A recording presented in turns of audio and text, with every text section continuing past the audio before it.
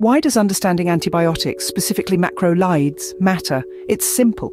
These small molecules have an enormous impact on human health, revolutionizing medicine and significantly reducing mortality from infectious diseases. To truly appreciate their value, one must delve into the intricacies of their pharmacokinetics and pharmacodynamics. Macrolides are a class of antibiotics derived from Streptomyces bacteria. Their name originates from their chemical structure, which contains a macrocyclic lactone ring. Erythromycin, clarithromycin, and azithromycin are some of the commonly known members of this class. Now, let's move on to the pharmacokinetics of macrolides, which refers to how the body affects the drug. Absorption of macrolides occurs in the stomach and small intestine, and food can enhance this process. Following absorption, macrolides distribute widely throughout the body, reaching therapeutic concentrations in tissues and body fluids. The liver metabolizes them, and the kidneys excrete them, although some also leave the body through feces. Consider the pharmacodynamics of macrolides, which is how the drug affects the body. Macrolides inhibit protein synthesis in bacteria by binding to the 50S ribosomal subunit. This action prevents the elongation of the peptide chain during translation, leading to the cessation of protein production and the death of the bacteria.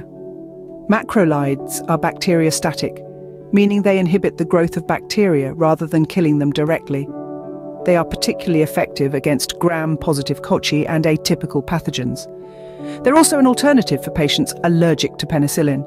However, like all medications, macrolides come with potential side effects. Common ones include gastrointestinal disturbances like nausea, vomiting, and diarrhea. More serious side effects can encompass hearing loss, liver toxicity, and cardiac arrhythmias.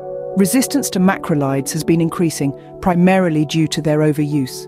This resistance typically occurs through three mechanisms: target modification, efflux pumps, and enzymatic modification.